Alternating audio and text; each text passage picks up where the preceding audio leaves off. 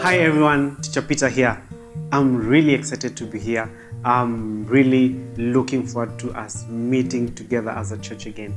So we've been going through the parables of Jesus in the last few months. So we just finished that and I hope you've learned something.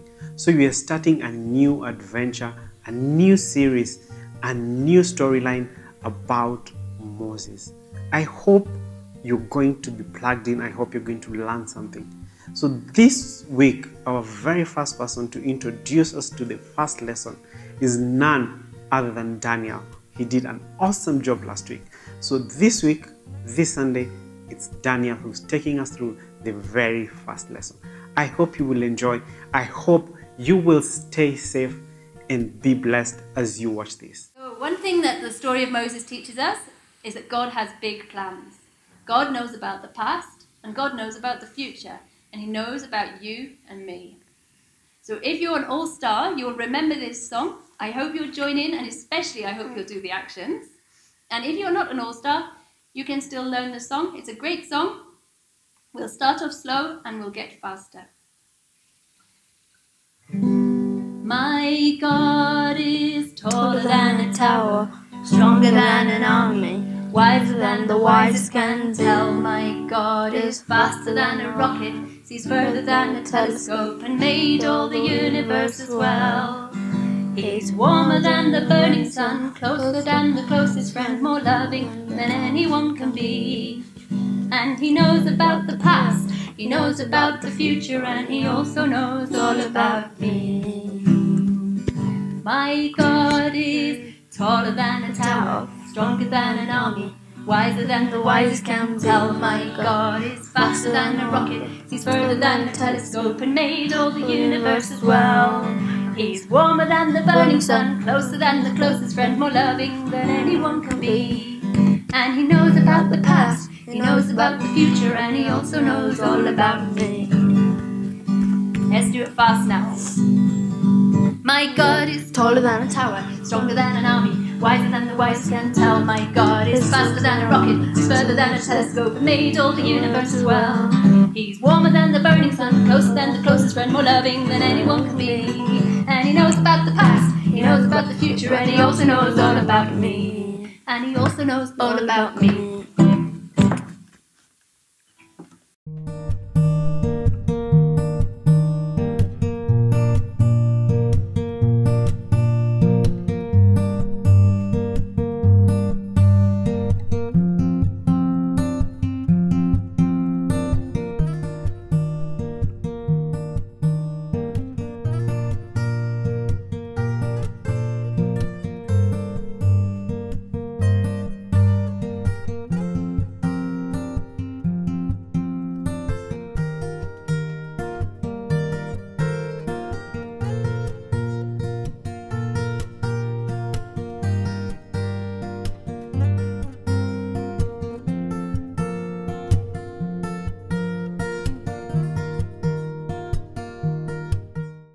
Hello again, and for those who don't know me, my name is Daniel. For the last 4 months, I've been at home. What have you been doing? We made a board game to stop us being bored. That was really fun. And this week, we went to the national park. We saw 6 lions. We are starting a new series about Moses' life. Moses was a boy who was born in the time when the Israelites lived in Egypt. Do you remember Joseph? When his brothers and family came to live in Egypt, the Pharaoh gave them good land. Well, this was hundreds of years later, and the Pharaoh never knew Joseph and made the Israelites slaves under him. Moses' mother hid Moses for 3 months until she could hide him no more and put him in a basket waterproofed and put him in the reeds of the river Nile. His older sister Miriam went to watch to see what would happen to him. An unexpected thing happened. The Pharaoh's daughter found Moses in the basket and found him crying and saw that he needed milk. Then Miriam came out of the side of the riverbank and said, "I know somebody who can care for him and feed him." And so she brought her own mother.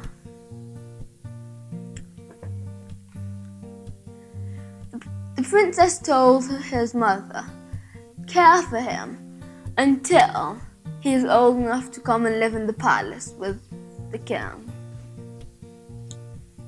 God had a plan for Moses and did not let the devil kill him. Now I've told the story in my own words. Here is a clip to help you understand more.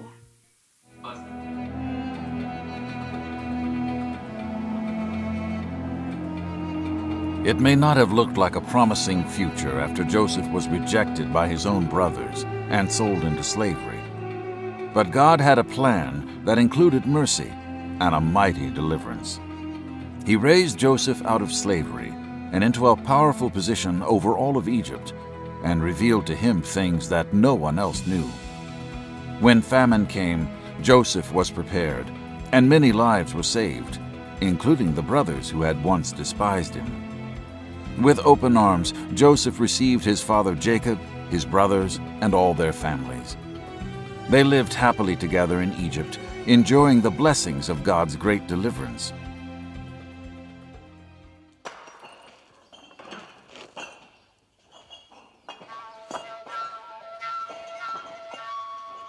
But time passed, and a new Pharaoh rose to power who did not know Joseph or remember how God had delivered them from famine and certain death. Instead, he felt threatened by the people of Israel, who were now growing in numbers and strength. Out of fear and evil in his heart, this new king forced the people of Israel into slavery and did everything he could to stop them from becoming a mighty people.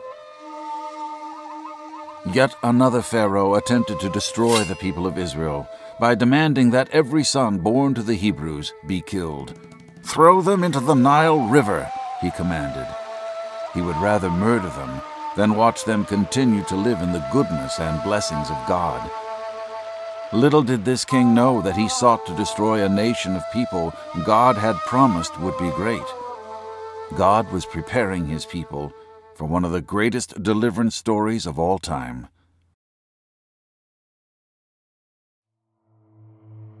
During the time of Pharaoh's evil order, a Hebrew woman gave birth to a baby boy. She named him Moses. Seeing that he was no ordinary child, and his life was already marked with God's favor and mercy, Moses' mother hid him from Pharaoh's men as long as she could. When she could no longer keep him hidden, she devised a hopeful plan. She built a strong basket and coated it with tar and pitch so that it would float like a tiny little boat. She then placed baby Moses inside, took him down to the Nile River, and hid him in the tall grass along the water's edge. As she watched him drift down the river toward an unknown future, tears filled her eyes. She was sad to let him go, but her hope was in God. Moses' sister Miriam ran along the riverbank, watching the basket as it swiftly drifted downstream.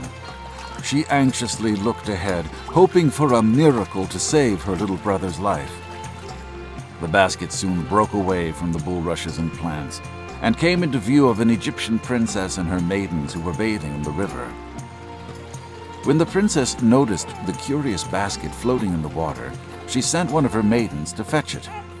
What a surprise to see such a beautiful child looking up at her. His cries melted her heart.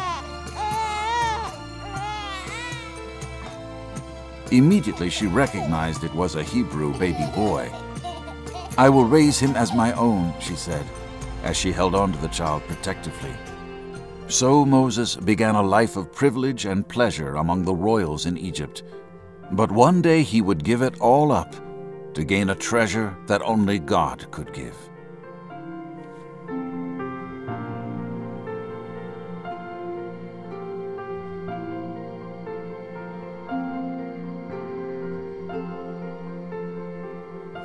So before we pray, we're going to sing these two songs. The first song means, "There is no one like you, God." And let's remember that there's no one like God, and no one has such amazing plans as God has for our lives. And the second song is saying, "Yes, Lord." I'm saying, "Yes, Lord." So let's say yes to God and His plans as we come and worship Him.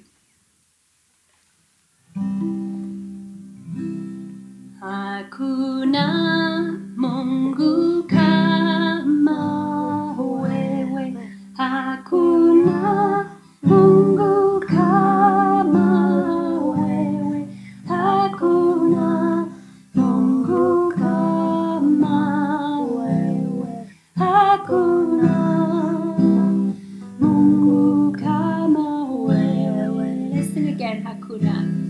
Hakuna Mungu kama wewe, hakuna Mungu kama wewe, hakuna Mungu kama wewe, hakuna Mungu kama wewe.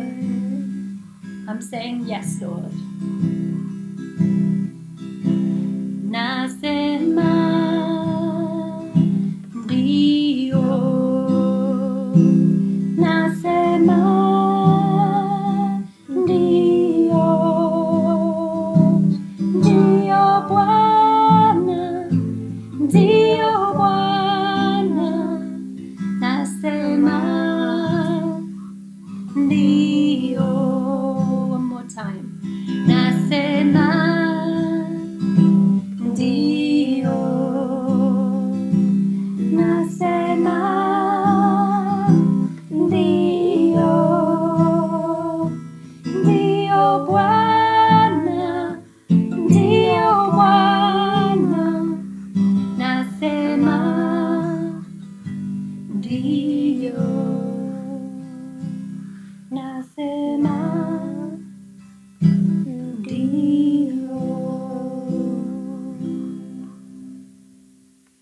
Let us pray. Thank you, Lord, for this day.